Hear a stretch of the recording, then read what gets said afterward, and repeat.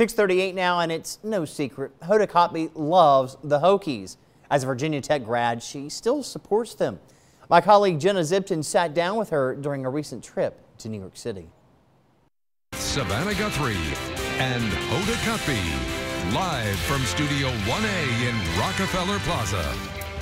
Welcome to Today. Thanks for joining us this morning. Hoda Kotb has come a long way, graduating from Fort Hunt High School near Alexandria, Virginia, and then going to Virginia Tech, graduating in 1986. In 2007, Hoda was part of the kickoff campaign for Virginia Tech, announcing a $1 billion fundraising goal.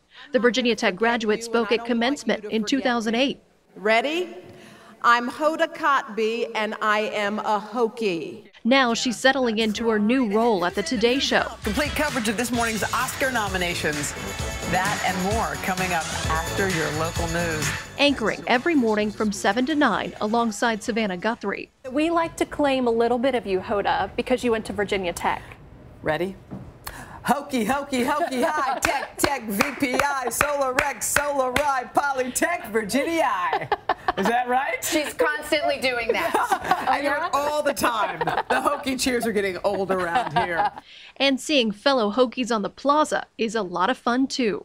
Whenever I see a VT outside on the plaza, because often we look right through the window behind you and we get to see them, it's so fun. They always point to the hat like, we're here, we are here. The Hokies are in the house. Coming up tonight at 5, an inside look at what happened for Hoda to get the job after Matt Lauer left, and what being one of the first all-female anchor teams at Today means to not only them, but girls across the country.